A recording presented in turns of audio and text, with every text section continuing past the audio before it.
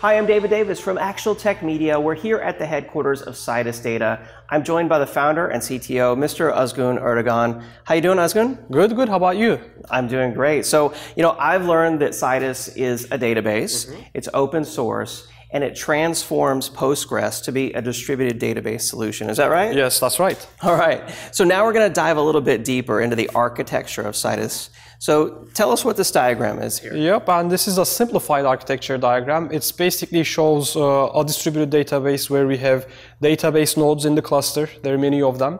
And then the simplified basically application flow. So here we have a coordinator node. The application talks to the coordinator node.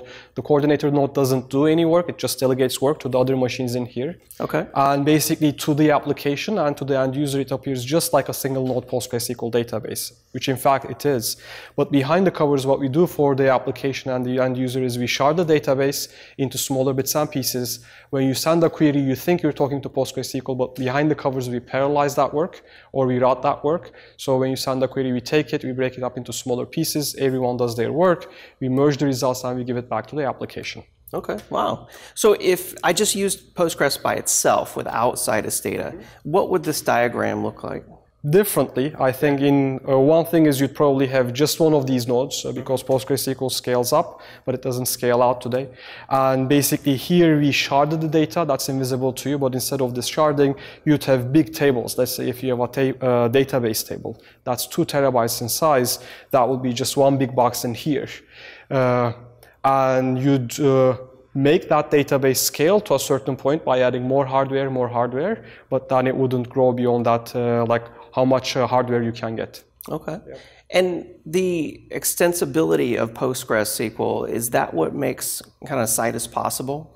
That's true, both possible and also unique in a certain way, in the sense that if you were building a distributed database before, or if you were building a new database that had certain functionality before, you'd basically take, you had 2 approaches, like 2 ways to do it. One is you take a database, PostgreSQL, for example, and you fork it. I think one example of that, a popular example of that is Redshift, which is a fork of PostgreSQL as of 10 years ago. But obviously when you fork, what happens is you start diverging from the community, which is the actual code base and also the tooling built around that database. And it effectively becomes its own separate, different database. But that's one of the ways you could go. The other way is you can say, hey, I want to build this thing from scratch myself. And I'm going to build all the components, the transaction engine, the configuration engine, and then you'd spend all of that effort to build the database.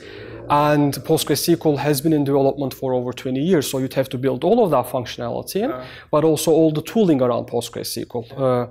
What we did at Citus, which is a new concept in databases actually, is as of PostgreSQL 9.1, Postgres released the extension APIs.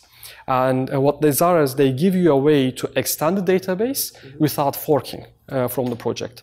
And we took over those APIs and then we used them in Citus to turn PostgreSQL into a distributed database. Very cool. And what types of companies or what types of applications require this sort of distributed database? Different types, and it really depends. I'll share a few examples. In practice, companies who have lots of data or who need a lot of performance from their underlying database, just across the board. Yeah. Now, if you look into the example applications here, we find a lot of SaaS applications who are growing and who need to scale. Copper is, for example, one of them. Basically, they reach a certain point and a single machine isn't enough for them. So SaaS applications are typical customers of Citus. Another application type that we see is what we call real-time analytics, where you need to ingest large volumes of data into your cluster and analyze that data in real time. Okay. Example, customers who use Citus that way, Algolia is one of them, where they're ingesting lots of data into the cluster and looking at that. One of our users, Microsoft, uses Citus in this way, yeah, where they're getting in a lot of events data from Windows devices, and then they ingest that data in real time, and then they analyze that data in real time. So real-time analytical applications are another example application. Okay. And if I wanted to get started with Citus, and I mean, I'm curious about this diagram in particular, how it's architected. I mean, does this run on premises? Does it run in the cloud? Does it run in your database as a service solution? All three. Actually, you can take it, you can download it, it's open source, it's available, you can deploy it on your own on-prem or private cloud infrastructure. You can deploy it again on AWS, on EC2 instances yourself, or we have our managed service offering that provides it like everything, all the setup and high availability disaster recovery features, so you can use our managed database service offering. Very nice. Well, thank you so much for this overview of the Citus data architecture. For more information, visit citusdata.com. Yeah, thank you.